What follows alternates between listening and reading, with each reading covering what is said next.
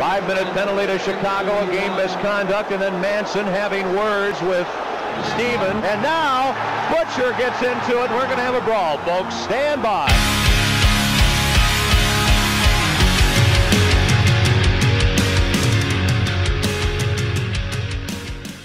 Hey, what's going on, everybody? It's Tyler Cash here with Fourth Line Goon, chatting with my bud, defenseman Nate Schmidt. How you doing, buddy?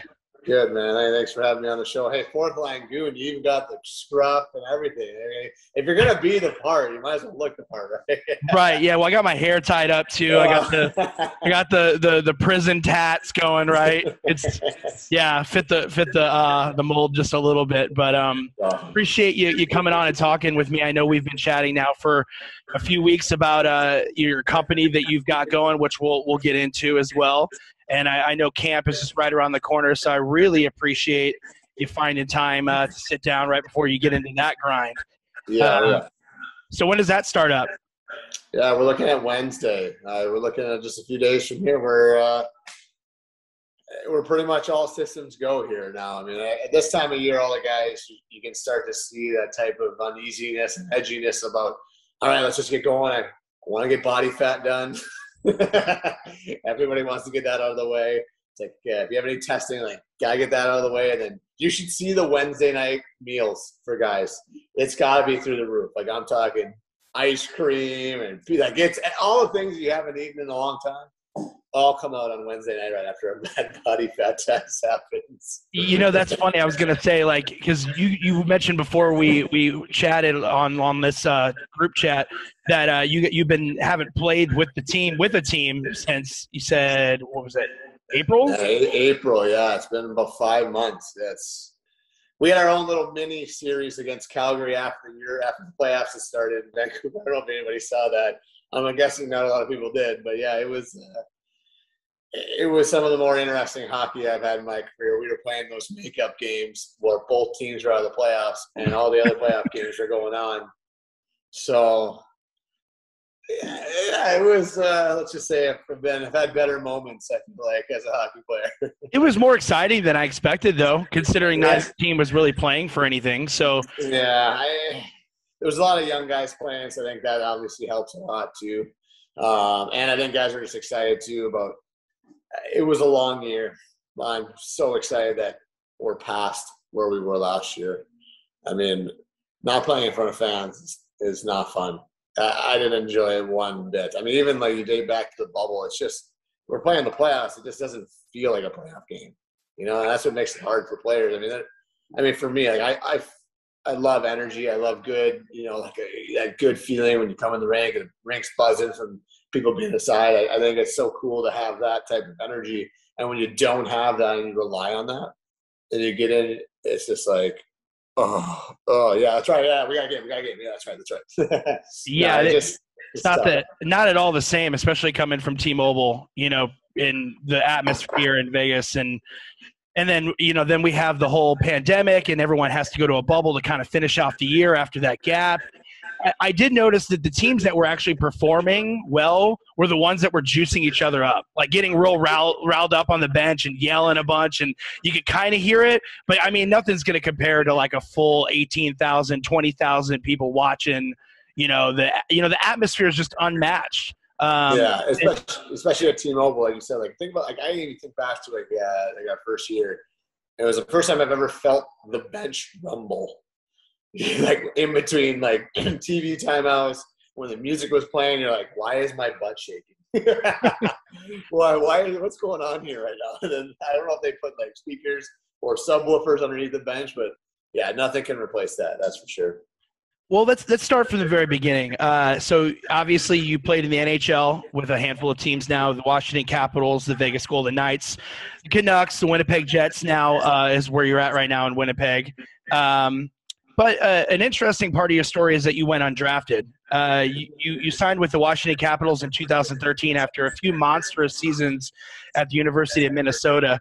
In 2011, it looks like you put up 41 points in 43 games.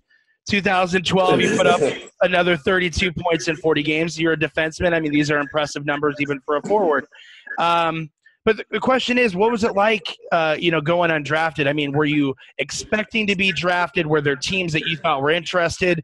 I think it says a lot about your character that you've been grinding since day one. Tell us a little bit about the process with that.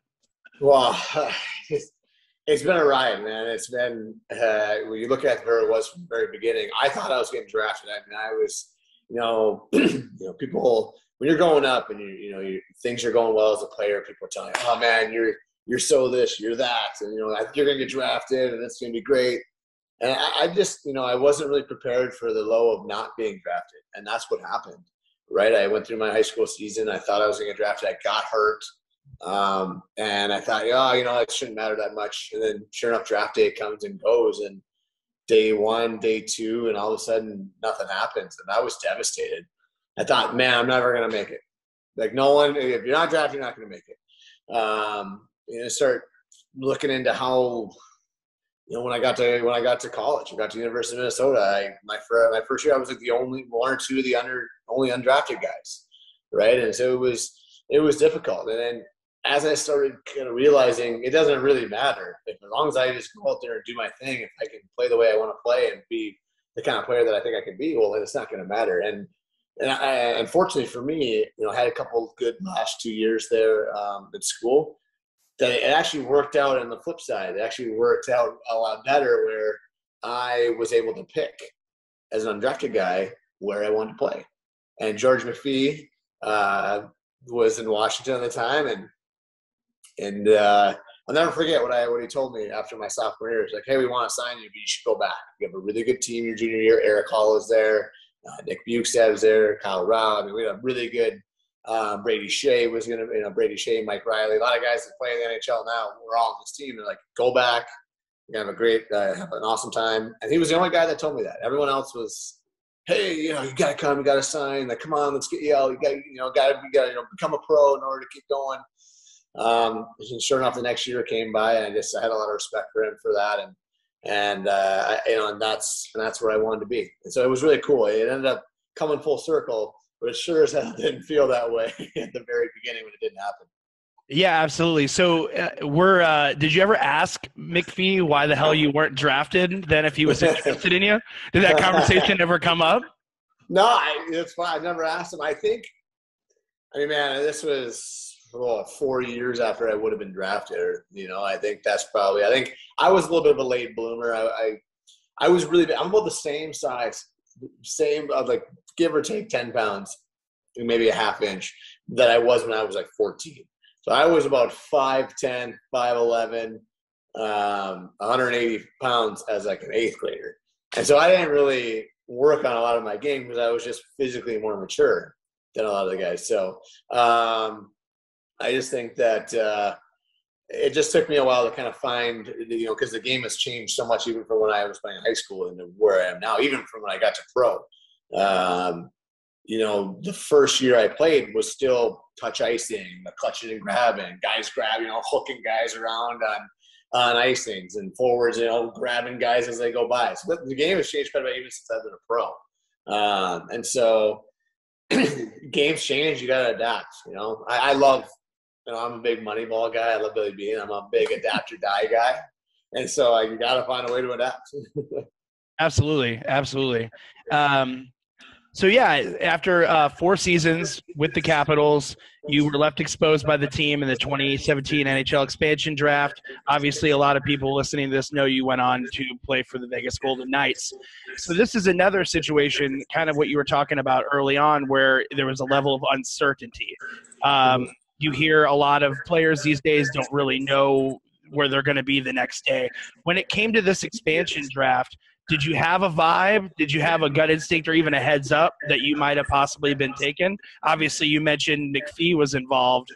So, what did you have any idea? Yeah. So I did at the very, very end. At the beginning, during most of the year, it was they're taking Philip Grubauer. They're taking Philip Grubauer. There was just Dave Pryor was in Washington.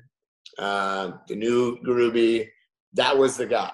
Right, so a whole year, that's what everyone was talking about. And then I played in the playoffs late because Carl Alsner got hurt, had a good playoff series, John Carlson and I played together.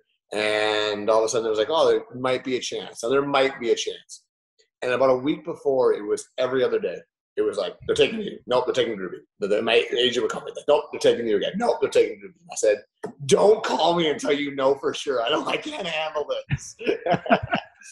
And so at about 10:30 in the morning, the day of the expansion draft, is when I got the call saying that I was going to be that was being unprotected, and there was a good chance I was taken. Brian O'Connor called me and just said, "Hey, I think they're taking you. Just know, I really appreciate everything." He said, "We tried to make a deal, but it's just not going to work." So I was coaching a hockey camp in the middle of a game, and I got a call from George McPhee, and I was like, "I got to run off the bench, guys."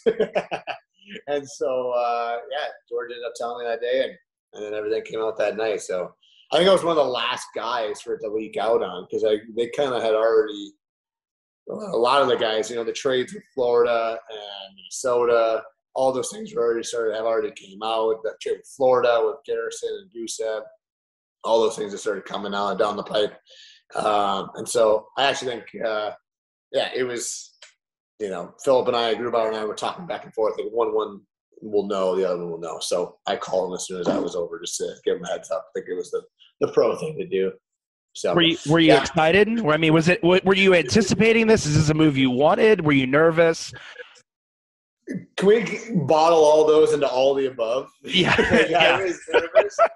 I was like, man, I'm going like a perennial President's Trophy winning team to an expansion team. It had nothing to do with, I was like, man, we just got done winning 150 games over the last 2 years, And I'm like, it's going to be a little different. But I knew Eric Holla was going already, because he had called me and let me know a couple days in advance, because that deal was done in advance. Another Minnesota guy, right? Yeah. Him and Holla and I played together at school. And so, it was – I was like, well, you know what, though? We're going to Vegas. That's sweet. Like that. I go, that's going to be really great. But, I wonder what our team's going to be like. And when you looked at it, our whole team was pretty much on one-year contracts. I mean, pretty much everybody. Outside, I think, myself, like Shea Theodore, Tucky. But, Tucky and Jay weren't even on the team this year because we had too many guys, which is wild. I don't know if a lot of people remember that. Those two guys weren't even on the team for the first 2 months of the year, which is crazy because, obviously see what those guys are like now. So it was a lot of emotions, but once I got there, once I got to Vegas, it just made it was just, Barry Trotz told me, you'll never have so much fun as you do that first year, because you just kind of get to build it with everybody. And that's what we did that first year, which was really fun. I got to do a lot of, things that you'll always be able to say, I was on the first ever team, which is pretty cool. And that's actually a perfect leeway for my next question. I mean, obviously a magical year. I didn't even live in Vegas at the time yet. I was still in St. Louis, Missouri, but I jumped the bandwagon right away. I was so into the hype. I was at the inaugural season home opener. I was there at T-Mobile for the expansion draft at the NHL Awards.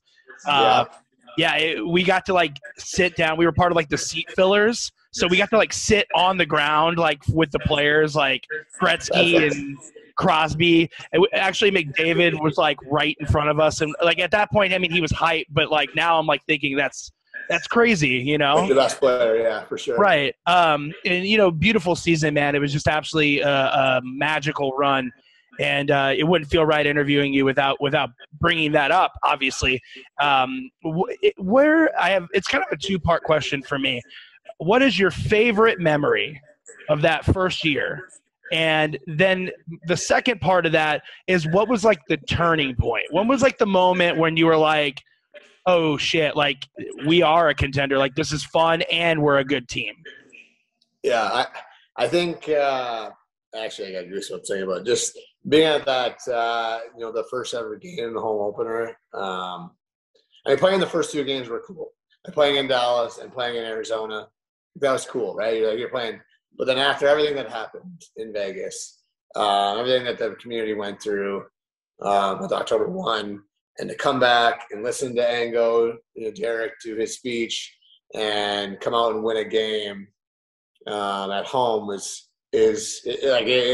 was incredible. You couldn't have scripted it any better for what we need at the time for as a team, as a community. So that was something that gives me, it just gives me a lot of emotion thinking about it. But I would say that probably like end of November, early December, I remember Jonathan Marchessault walking into the rink. He's like, we had won, I think, like 3 or 4 in a row, and I can't remember what we were doing. I think we were going to do something that night. He walks in and goes, "Are we good? Like, are we good?" Like, I remember everyone just like bursting out laughing.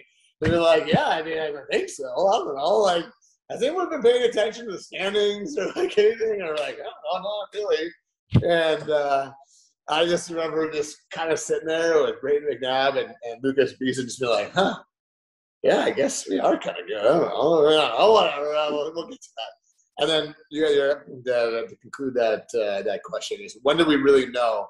I would say after like early January is when guys started looking around and be like, "Guys, we're actually like kind of doing this. So let's just continue. Let's keep doing it. Like we're good. Like let's keep being good." And that's how we rolled it the rest of the year. It was like, we're actually good now, you guys, so don't worry. That's what it is. Yeah, but you never let it go to your head. It seemed like the pressure didn't really feel on until that, the Stanley Cup final, that final round. And not to dull it down a little bit, but I feel like it wouldn't be right to ask you, losing to your team that you just came from, okay? Yeah. While you're playing them, what is going through your head? What is the emotion? Is there like a level of aggression towards them because they're your previous team? Or were you still like kind of happy to see these guys perform well and win? I mean, you had been playing with them for 4 seasons prior.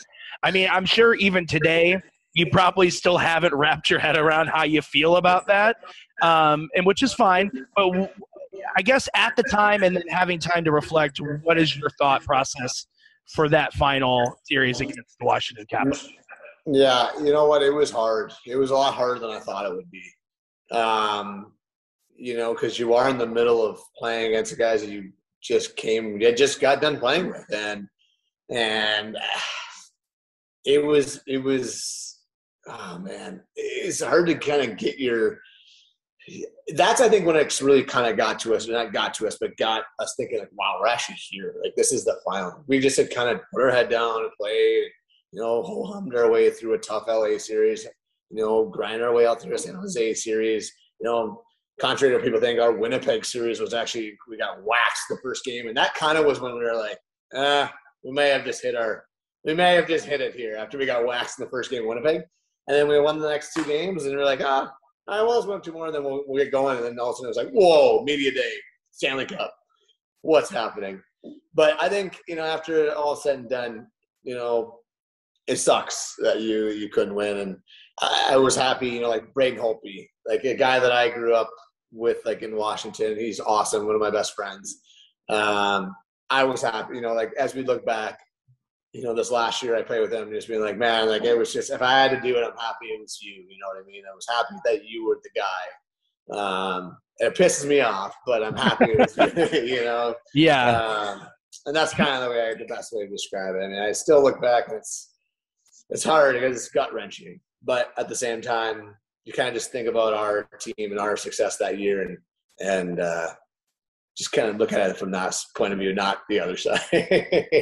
Yeah, I mean, because obviously it's the most successful expansion story in the history of sports. That's something that I don't see anybody touching for a very long time, unless the Kraken wind up coming out of left field again, and then in which case we're like, whoa, holy shit! Like, hey, let's just say this: our guy, everyone knows, like, no one's taking this team lightly after what had happened.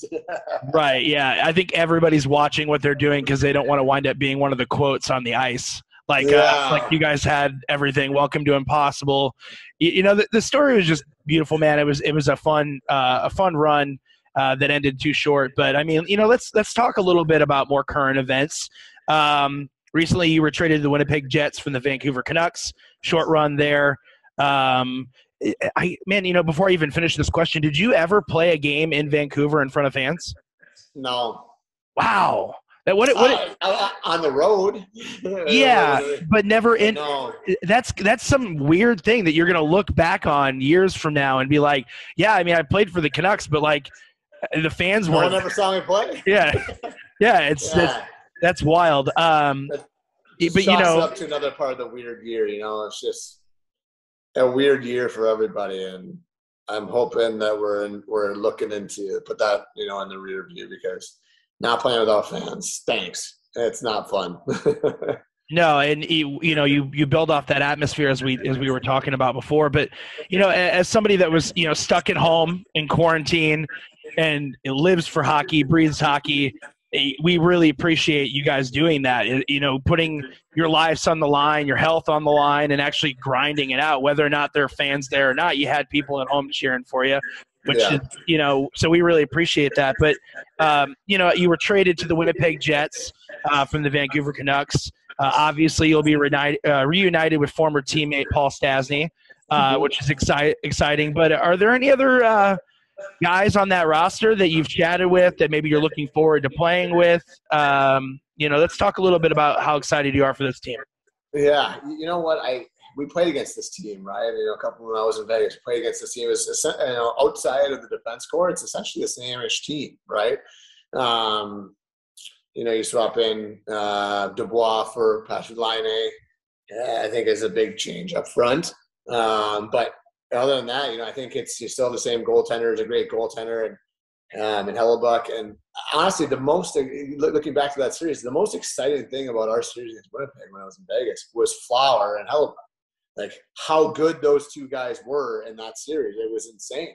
And so if you get a chance to play with a guy that is a world-class goaltender, I think that's exciting.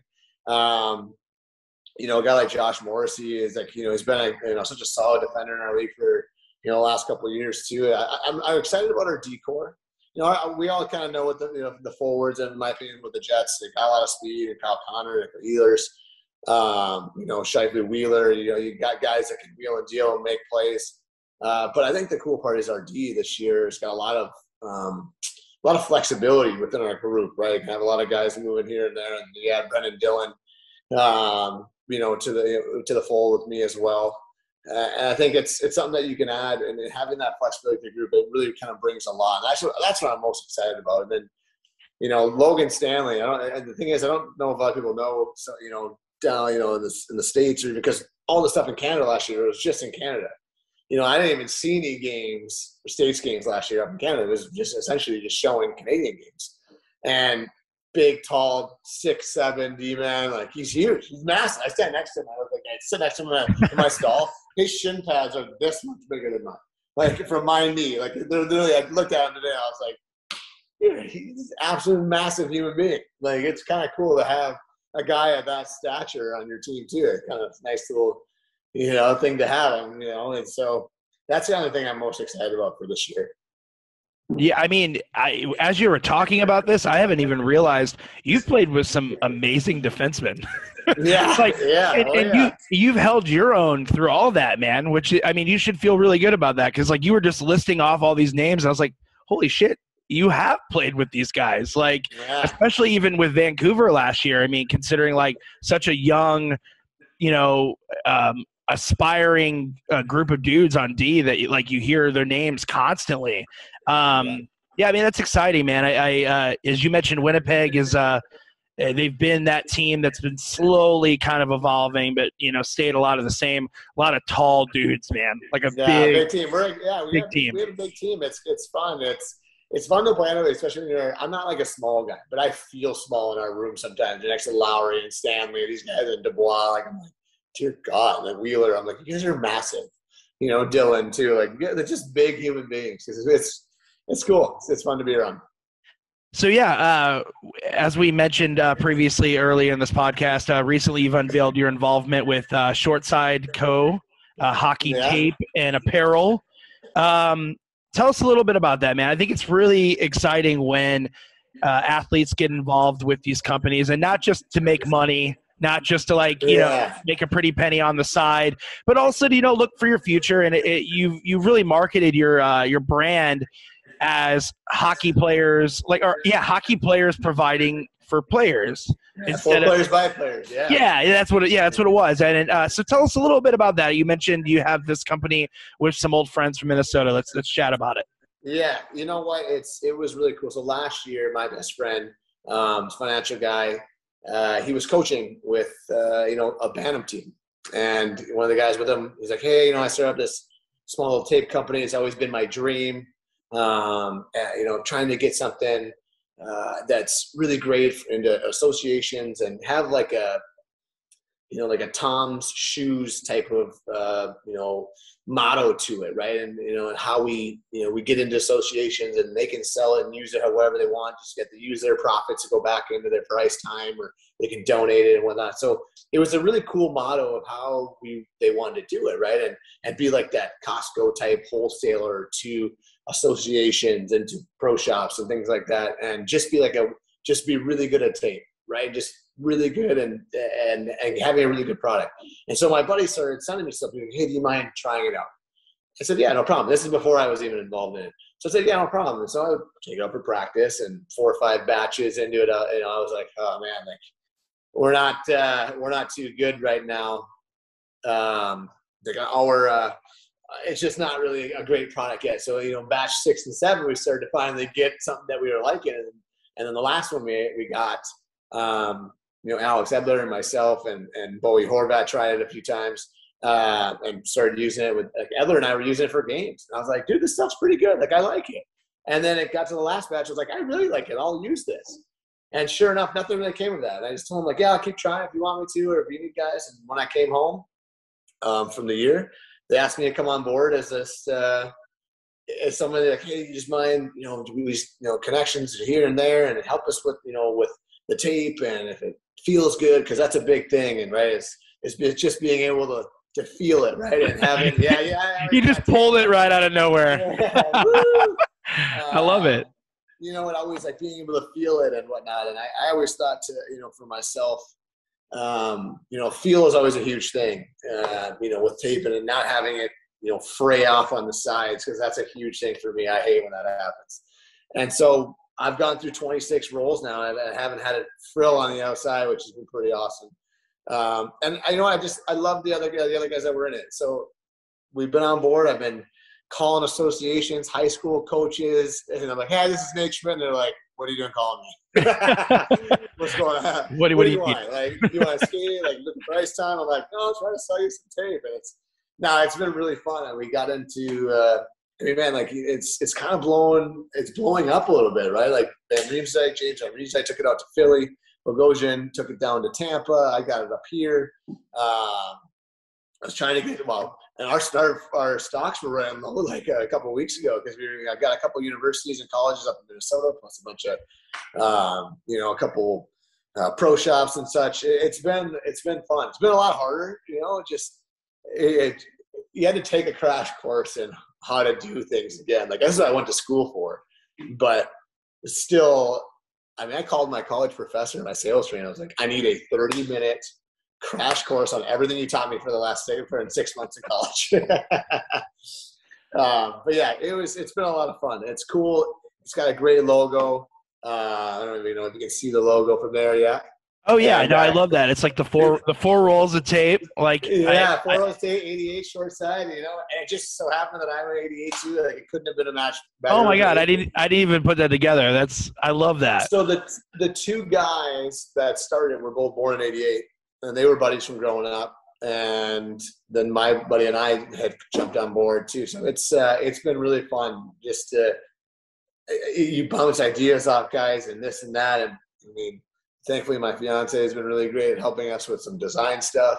Rally, but yeah, it's been really cool. We got a lot of momentum right now.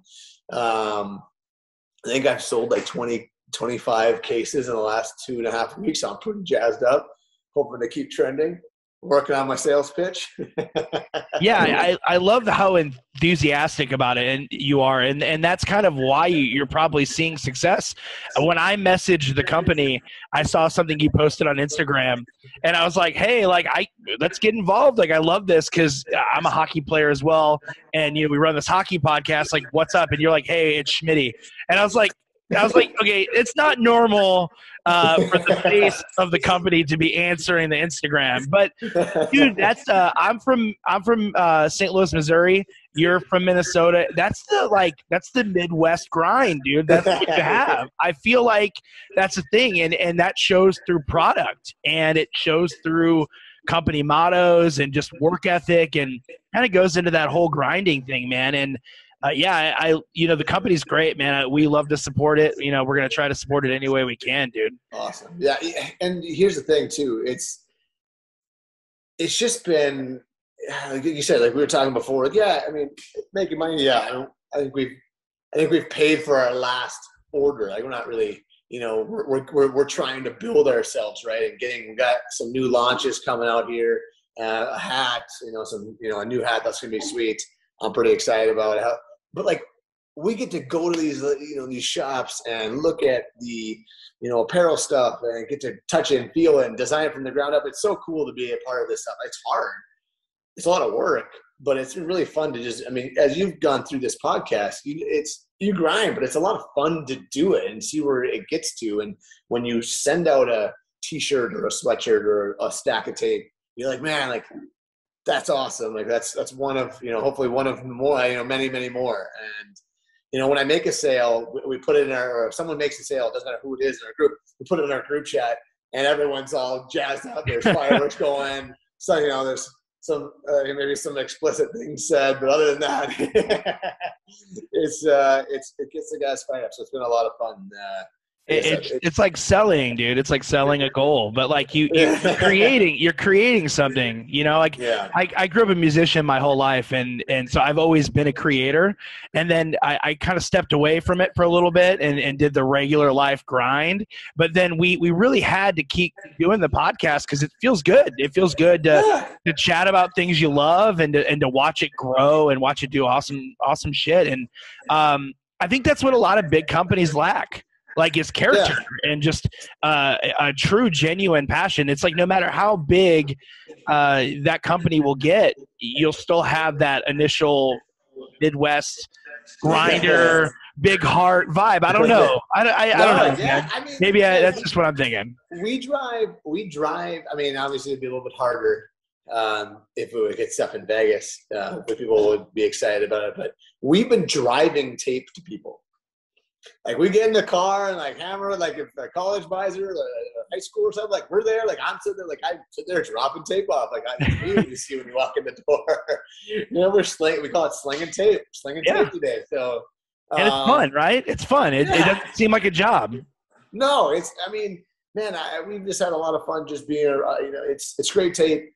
I like to put it up there against any other tapes out there. Because guys are liking it, and people always want to feel like they know who it is. Like, you have a chance to say, "Hey, I know that guy. Or, we've met before." Schmitty showed me some tape. Yeah. Whatever. However it goes. I mean, the hockey community is so small that you really can intertwine and intermix with people, and someone will always know somebody. That's what I love about the hockey community is that you and I could chat today and have 5 other connections between in the hockey world. Just from guys we've played with or grown up with. To anything, so that's what makes it fun to be a part of the hockey world. Just outside of the game as well. And we'll be sure to share all the social medias, the websites on how you guys can get your hands on this tape. Yep, there it is. So yeah, you could either hit up Shortside Co on Instagram. We'll include all that with this episode. We're very much excited to be involved with that. Yeah. So yeah, before we wrap up this interview, I thank you so much for coming on this, man. It's just been a blast. Once again, it's just rad talking hockey, shooting the shit. Yeah. It's but so I end these episodes with like I call them like fun questions, like short little quick guys. It may not be completely involved with hockey, but the element, the vibe is there, right? All right, all right. What do you got? So I'm curious to know your answer to this because. Uh-oh. every guest so far has given the exact same answer. I should have told you that because I feel like now you're going to be thinking a little bit too hard. But what is the greatest hockey movie of all time? Miracle. Okay. That you were the first person to not have the answer of Slapshot. So Slapshot was the go-to, and I've always combated it with Miracle. Fucking phenomenal movie. I love it. I mean, you know what's funny? Actually, Nick Holden's wife and loves the movie. I'm like, you're Canadian. She goes, yeah, I just pretend that the U.S. is Canada. Oh, that's awesome. I was like, that is the answer of the day. That's awesome. I love it. I'm like, hey, whatever you got to do. I mean, it's an unbelievable flick. I'm a huge fan. Yeah, it gives you all kinds of – it gives you goosebumps. Yeah, it gives me all types of feels. Yeah. All types of feels.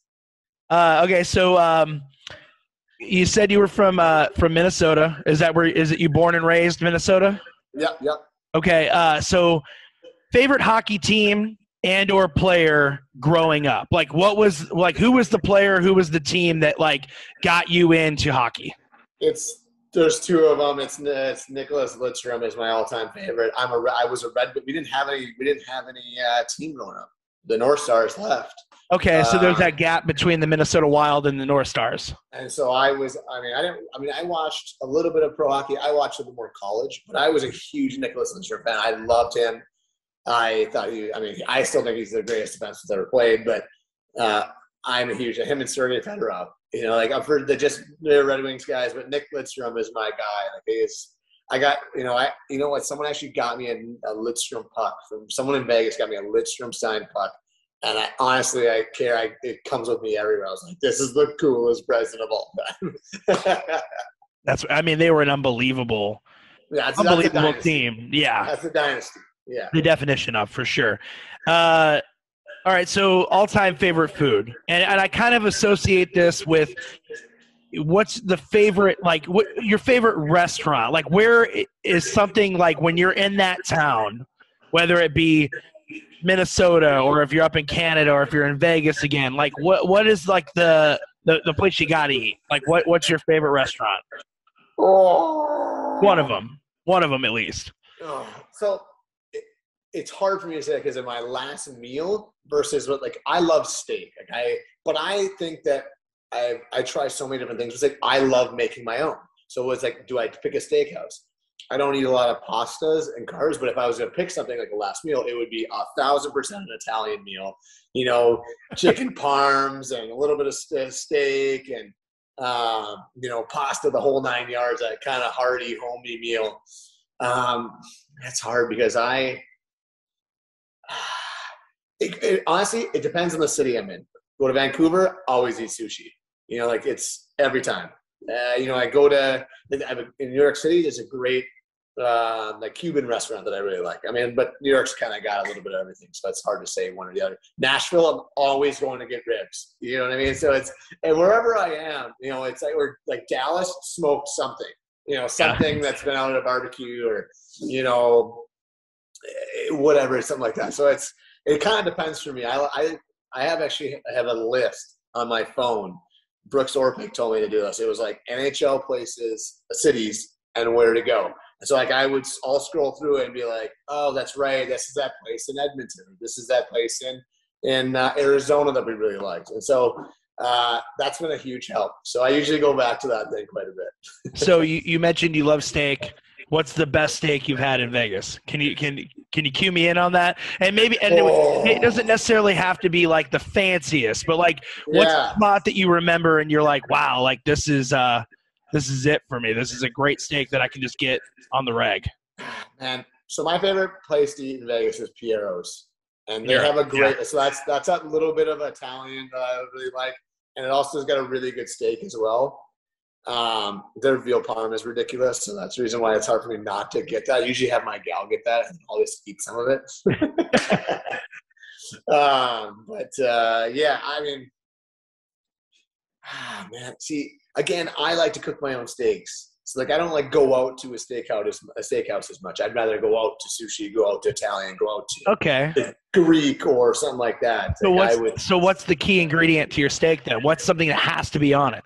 Yeah, you have to make sure that you like marinate or season it long and have it room temperature long before you're going to cook it. That's the biggest thing that I have found. I mean, during quarantine, not to go on a steak, but McNabb and Revo, because it was just 4 of us. We just kind of spent in our own little bubble when we couldn't get into the rink last year. Or 2 years ago, I guess it is now. Yeah, time flies, man. Yeah, it was myself, White Cloud, Evo, and Naber, and just kind of our group. That was it. Like, we worked out together, trained together, hung out together. Didn't see anybody else because we couldn't. Because those are all the guys that are kind of living in the same area. And those two started smoking briskets back and forth at each other. And they were just saying it's the biggest thing was marinating, brining, and things like that. So that's the thing I'd say is not picking it up an hour before you eat it. Is trying to get in the day before, salt it, let it sit for a while. It really helps all that. And letting it rest is the biggest thing. Letting it rest after it's been on the grill? Yeah. Oh, that's hard. That's very hard. I mean, I always trim off a couple pieces on the side just so I can eat quick, but the main one I let sit for a while. Cool. All right, so let's talk music real quick. All-time favorite band, favorite artist. I feel like I talked about this a little bit with Jansen about how hockey players they tend to like put music on the back burner. I don't want to say back burner, but I feel like it's a common answer to be like, oh, whatever's on. But then you got the one guy in the locker room that's like, yo, I'm the DJ. But Yeah. I want to find the middle area. Like, what is some music that you're into? What are some artists and bands? What do you listen to? Like when you're getting ready or when you're just chilling, whatever you're doing. Okay, so all these it's interesting because I'm very time or place sensitive. When I cook, I listen to reggae. I don't know why. I did it when I was in Hershey and I was playing the minors. And I think my roommate put it on one day, and I forever have always cooked to reggae. I don't know what it is. It just makes me feel happy when I'm cooking to reggae. It's hard for me to say like one thing. I love classic rock. It's easy to put on anytime. Country is okay. Like, I like it. Like, I went to Sam Hunt this year at a concert. I didn't really know any of his stuff, at least until I got there and I knew it. But I had a great time. I can pretty much like any music, but if I had to really nail it down, oh, man, that's tough. Yeah, all-time favorite song, band. Like, there's got to be something. I love Zach Brown Band, though. That's the thing. Okay. I'm a huge Zach Brown Band guy. Like, you can always listen to it, always be in a good mood. He's great. I really like because I kind of run at high steam usually a lot, and so it kind of calms me down a little bit. That Latin music, which I really liked, like salsa music. I don't know if that was like I always liked it when I had a foreign exchange buddy of mine when I was in high school. Loved it. Got me into salsa. He was from Colombia, and going to Vegas made it so much easier too because it's always on the radio too. So it made it easy for me to listen to it. I like that stuff. I don't know. I like good melody and beat, the tang, the twangs, and things like that. Something more upbeat, right? Yeah. It sounds like that's kind of like the general theme here. Is it just put you in a good mood? I'm very impressionable too. Like, I like to put on something that's going to put me in a good mood while I'm cooking or while I'm barbecuing, prepping all that food. Yeah. So yeah, man, I appreciate you coming on, chatting hockey with me. It's just been awesome, dude. Everyone be sure to check out Shortside Company. You heard it from the man himself. He can, if he can deliver it to you, he will. Yeah, if I can, I will. Yeah, for sure. I wish you the best of luck on the new team, man, in the upcoming season. We're all really stoked that life is getting somewhat back to normal. Fans are going to be in the stands. People will actually see you play in Winnipeg. Yeah. Mom and Dad my family's excited, right? Like, I'm close to home now. It's easy to drive up. So I think Winnipeg's going to see a lot of the Schmidt clan, in the next couple of weeks. Awesome. So yeah. And we talked a little bit about that, the atmosphere being a big thing. I feel like if there was a team that could resemble the atmosphere that T-Mobile has in Vegas, it would be Winnipeg with the whiteouts and just the fans. Well. So good job. I'm very excited for you, man. I'm excited to watch this upcoming season. I appreciate you coming on, man. Absolutely. Thank you. Thanks, I appreciate it. Thanks for having me on. And hey, to the Goon life. Cheers. Take care, bud. Thank you.